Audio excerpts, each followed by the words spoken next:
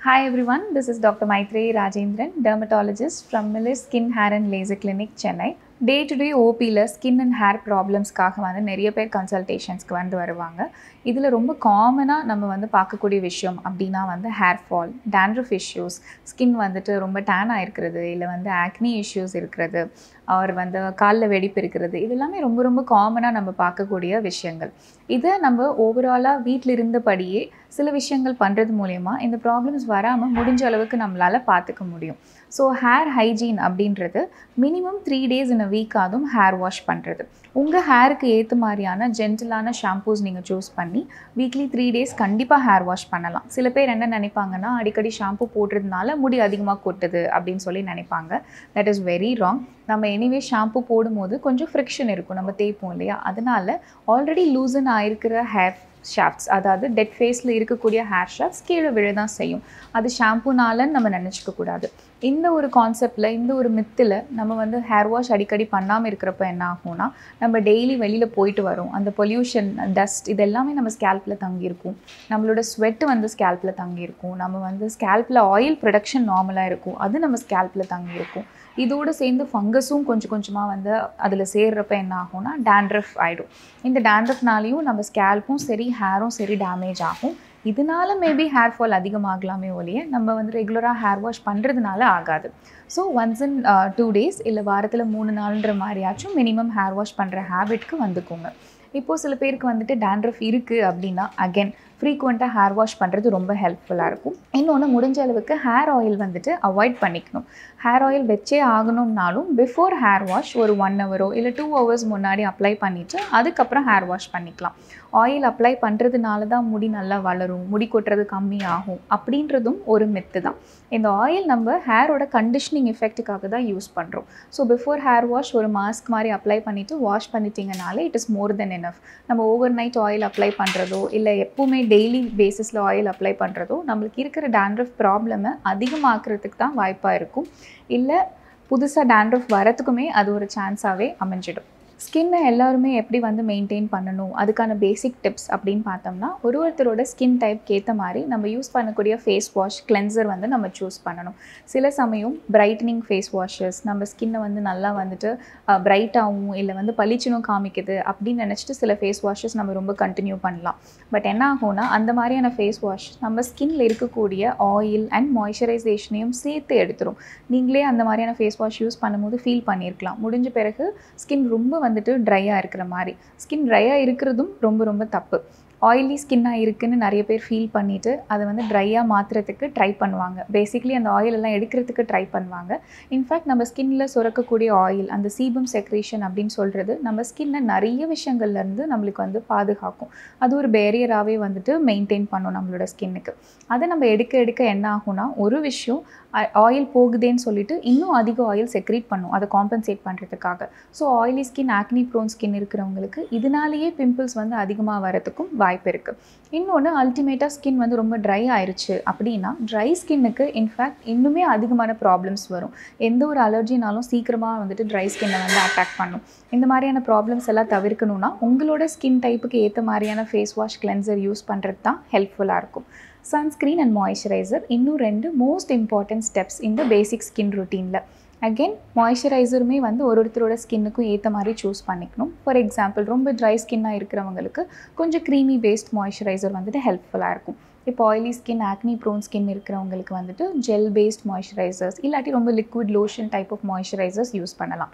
அதுலேயுமே நான் காமெடோஜெனிக்னு மென்ஷன் பண்ணியிருக்கிற மாய்ஸ்சரைசராக யூஸ் பண்ணிங்கன்னா அதனால உங்களுக்கு பிம்பிள்ஸ் வரதை வந்து நம்ம வந்து தவிர்க்க முடியும். சன்ஸ்க்ரீனும் ரொம்ப இம்பார்ட்டண்ட். நிறைய பேர் யோசிக்கலாம், முன்னாடி இருந்தவங்கெல்லாம் வந்துட்டு சன்ஸ்க்ரீன், முந்தைய ஜென்ரேஷனில் இருந்தவங்கலாம் சன்ஸ்க்ரீனை யூஸ் பண்ணது கிடையாது, இப்போ மட்டும் நாங்கள் ஏன் யூஸ் பண்ணணும், இது ஏன் புதுசாக வந்து எல்லாருமே சொல்கிறீங்க அப்படின்னு சொல்லிட்டு நினைக்கலாம். ஸோ டெஃபினட்டாக முன்னாடி இருந்த மாதிரி இப்போ நம்மளோட என்விரான்மெண்ட் இல்லை அப்படின்றத எல்லாருமே வந்துட்டு உணர்ந்திருப்போம். ஸோ யூவி எக்ஸ்போஷருமே இப்போ ரொம்ப ஜாஸ்தியாக இருக்குது, நம்மளை சுற்றி இருக்கக்கூடிய பொல்யூஷன் ரொம்ப ஜாஸ்தியாக இருக்குது, நம்ம சாப்பிடக்கூடிய உணவு வகைகளும் முன்னிருந்த மாதிரி வந்துட்டு ஹெல்த்தியாக இல்லை. அதனால் நம்ம லைஃப் ஸ்டைல்லையும் சில விஷயங்களை மாற்றிக்கிட்டா தான் நம்மளால் நம்மளோட ஸ்கின் அண்ட் ஹேரை வந்து ப்ரொடெக்ட் பண்ண முடியும். ஸோ இப்போ மோஸ்ட்லி வந்துட்டு எல்லாருமே இன்டோர்ஸில் தான் இருக்கீங்க, இல்லை ஒர்க் ஃப்ரம் ஹோம் அப்படின்னா கூட சன்ஸ்க்ரீன் கட்டாயம் யூஸ் பண்ணணும். எஸ்பெஷலி ப்ளூ லைட்லேருந்து நம்ம ப்ரொடெக்ஷன் எடுத்துக்கிறதுக்காக. நம்ம யூஸ் பண்ணக்கூடிய கேஜெட்ஸ் பீட் ஃபோன்ஸ் இல்லை லேப்டாப்ஸ் கம்ப்யூட்டர்ஸ் இதுலேருந்தெல்லாம் வந்துட்டு இன்ஃப்ராரெட் லைட் ப்ளூ லைட் வந்துட்டு எக்ஸ்போஷர் நமக்கு கிடைக்குது. அதோட நம்ம ரொம்ப க்ளோஸாக உட்காந்து வேறு ஒர்க் பண்ணுறோம், லாங் ஹவர்ஸ் வந்துட்டு ஒர்க் பண்ணுறோம். ஸோ அதுலேருந்து ப்ரொடெக்ஷன் எடுத்துக்கிறது ரொம்ப ரொம்ப இம்பார்ட்டன்ட்.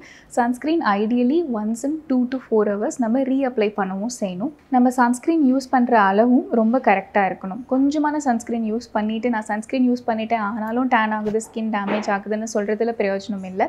ஃபார் எக்ஸாம்பிள் நம்மளோட ஃபேஸ், நெக்கு அண்ட் ஆல்சோ காது இதை கவர் பண்ணுறதுக்கே நம்ம 2 ஃபிங்கர் அளவுக்கு சன்ஸ்க்ரீன் அமௌண்ட் க்ரீம் எடுக்கணும். அதுக்கப்புறம் அதை வந்து நம்ம லிபரலாக எல்லா இடத்துலையும் அப்ளை பண்ணணும். அண்ட் சன்ஸ்க்ரீன் அப்ளிகேஷன் நீங்கள் வெளியில் கிளம்புறீங்க இல்லை உங்களோட சிஸ்டம் முன்னாடி உட்காடுறீங்கனாலும் குறைஞ்சது 20 minutes முன்னாடியாச்சும் அப்ளை பண்ணிடணும். அந்த டைம் கேப் நம்ம கொடுத்தா தான் அந்த சன்ஸ்க்ரீனோட எஃபெக்ட்டும் ப்ரொடெக்ஷனும் நம்மளுக்கு கிடைக்கும். So once in 2 to 4 hours. இப்போ நீங்கள் வெளியிலேயே இருக்கீங்க, அண்டர் த சன் டிரெக்டாக இருக்கீங்க, ஒரு ஸ்போர்ட்ஸ் ஆக்டிவிட்டீஸில் இருக்கீங்க, வெக்கேஷன் கோயிலுக்கு போயிருக்கீங்க அப்படின்னா ஒரு 2 hours ஒன்ஸ் வந்து சன்ஸ்க்ரீன் ரீஅப்ளை பண்ணுற மாதிரி பார்த்துக்கோங்க.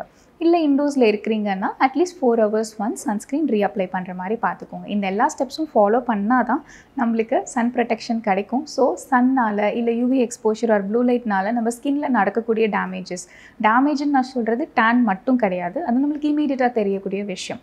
அது இல்லாமல் ஓவர் த டைம் நம்மளுக்கு இந்த எக்ஸ்போஷர்னால பிக்மெண்டேஷன் இஷ்யூஸ் வரலாம், மெலாஸ்மா வந்துட்டு வரலாம், ஃப்ரெக்கல்ஸ் வரலாம். இது எல்லாமே யூவி டேமேஜ்னால நடக்கக்கூடியது.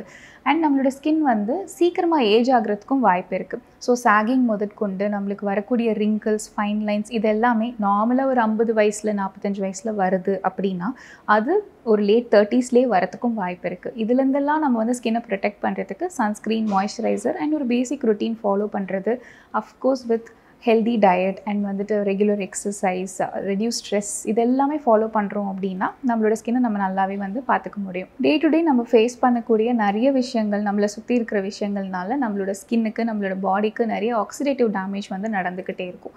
நம்ம இன்டர்னலாக என்ன ஃபுட் எடுத்துக்கிறோம், ஹைட்ரேஷன் எந்த அளவுக்கு இருக்குது, இது பொறுத்து நம்மளோட ஸ்கின் வந்து நம்மளால் பாதுகாப்பாக வச்சுக்க முடியும். நம்ம எடுக்கிற ஃபுட் வந்து க்ளீன் டயட்டாக இருக்கணும். Too much of junk food நம்ம அவாய்ட் பண்ணணும். ரொம்ப எண்ணெயில் பொரிச்ச சாப்பாடு அவாய்ட் பண்ணணும். ரொம்ப ஸ்வீட், சுகர் இன்டேக் அவாய்ட் பண்ணணும். இதெல்லாம் நம்மளோட ஸ்கின்னை வந்து டேமேஜ் பண்ணும், நம்மளோட பாடியை டேமேஜ் பண்ணும், நிறைய ஹார்மோனல் இம்பேலன்சஸும் வந்து கொண்டு வரும். ஸோ ஃபார் எக்ஸாம்பிள் நம்ம டெய்லி எடுக்கக்கூடிய டயட்டே பார்த்துக்கிட்டோம் அப்படின்னா மேக் ஷூர் அட்லீஸ்ட் ஒரு வெஜிடபிள் அண்ட் ஒரு ஃப்ரூட்டாகவும் கட்டாயம் இருக்கிற மாதிரி பார்த்துக்கோங்க. தோ அன்றைக்கி நீங்கள் நான்வெஜ் எடுக்கிறீங்கனாலும் இந்த 2 காம்பனண்ட்டும் கண்டிப்பாக இருக்கிற மாதிரி பார்த்துக்கோங்க. அதே போல் கொஞ்சம் நட்ஸ் எடுத்துக்கலாம். நிறைய எடுக்கிற போது தான் சம்டைம்ஸ் வந்து அதனால பிரச்சனை வரலாம். பட் அளவாக நம்ம எதுவுமே கரெக்டாக எடுத்துக்கிறப்போ வந்து எந்த ஒரு பிரச்சனையும் வராது. அண்ட் வாட்டர் இன்டேக் குறைஞ்சது 2.5 to 3 liters of water daily எடுக்கிற மாதிரி பார்க்கணும். இப்போ சில பேருக்கு டாக்டர்ஸ் வந்து ஸ்பெசிஃபிக்காக வாட்டர் ரெஸ்ட்ரிக்ஷன் எல்லாம் சொல்லியிருப்பாங்க. அப்படி இல்லாதவங்க இந்த மாதிரி minimum 2.5 to 3 liters of water intake வந்து எடுத்துக்கலாம். ஃபுட்டில் இப்போ நான் வந்துட்டு என்னென்னலாம் ஸ்பெசிஃபிக்காக எடுக்கணும், ஃபார் எக்ஸாம்பிள் ஃப்ரூட்ஸில் என்னென்னலாம் ஸ்பெசிஃபிக்காக எடுக்கணும், ஸோ ஸ்கின்னுக்கெல்லாம் வந்து நல்லாயிருக்கும் அப்படின்னு கேட்டோம்னா ஆக்சுவலாக எந்த ஒரு ஃப்ரூட்டாக இருந்தாலுமே நம்ம ஸ்கின்னுக்கு வந்துட்டு நல்ல எஃபெக்ட் கொடுக்கக்கூடியது தான், பெனிஃபிஷியலாக இருக்கக்கூடியது தான். மோஸ்ட்டாக சிட்ரஸ் ஃப்ரூட்ஸ் வந்து நம்ம எடுத்துக்கலாம், அவகேடோ எடுத்துக்கலாம். இதெல்லாம் வந்து ரொம்ப ஸ்கின் ஃப்ரெண்ட்லி ஃப்ரூட்ஸ் அப்படின்னு சொல்லிட்டு சொல்லுவோம். பேசிக்லி ஆன்டி ஆக்சிடென்ட் எஃபெக்ட் வந்து நல்லா இருக்கக்கூடிய ஃப்ரூட்ஸ் அப்படின்னு சொல்லுவோம். பட் இதை மட்டும்தான் நம்ம சூஸ் பண்ணி பிக்கியாக சாப்பிடணும் அப்படின்றது அவசியம் கிடையாது. ஓவராலாக நம்மளோட ஹெல்த்தையுமே நம்ம வந்து பார்க்கணுன்றதுனால make sure stick to a diet which has minimum 1 vegetable and 1 fruit a day.